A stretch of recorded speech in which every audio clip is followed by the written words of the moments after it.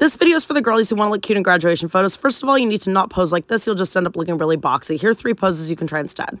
The key to offsetting the boxiness of the graduation gown is by creating multiple narrowing points. First, you're going to create a narrowing point by crossing your legs at ear angles. Next, you're going to create another narrowing point by having your hands meet at your waist. You don't want to put your hands on your hips. That will just make you look larger. Instead, meet your hands in front of your natural waist. Here's the before and here's the after. For pose number 2, we're going to take off this terrible cap and open up your graduation gown. And while this is already better, we can definitely improve on it. Again, we want to avoid looking boxy, so we're going to do this by putting our weight on one leg. You can either extend it to the front, bend it to the side, or cross it over like this. Next, we're going to create another narrowing point at our waist by holding our hat. You don't want to grip onto it. Your focus should not be your fingers. Instead, hold it gently and tip it at a diagonal and hold it in front of your natural waist to create a really lovely shape that breaks up the boxiness of the silhouette. For your third pose, find something architecturally interesting on campus and then stand in the center of it. You're then going to move around, either take a video or have somebody take a ton of photos of you doing the same motion over and over and over again. You can then choose the moments that you like the most and edit them.